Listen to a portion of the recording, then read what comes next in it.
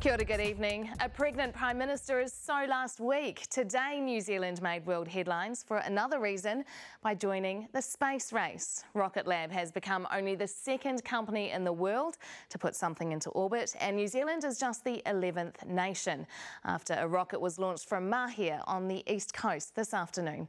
Alison Harley reports. 8, 7, 6, 5, 4, 3, Ignition.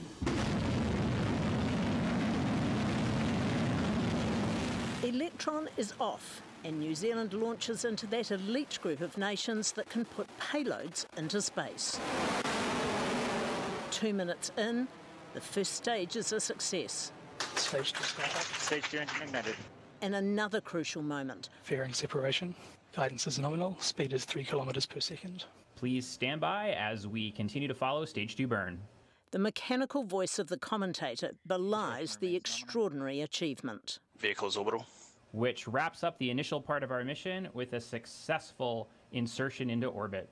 This is history. 16 years after Rocket Lab was established, the payload is in orbit. Yesterday's launch was delayed by boats in the wrong place, and Twitter users wondered whether it was a Hastings district councillor. Well, no, it wasn't our boat. We were in the exclusion zone. We had some kids on board and we were just going for a day's fishing. And launches before Christmas were delayed by technical issues and weather. It's been a long, long journey for Rocket Lab since their first liftoff in 2009. But today's success puts them into a unique space. Up till now, anyone who wanted their satellite in orbit had to piggyback on a big rocket that's expensive and inefficient. Now Rocket Lab's proved they can launch smaller payloads right up to where they need to go. And that's a place Rocket Lab wants to be, in business and in space.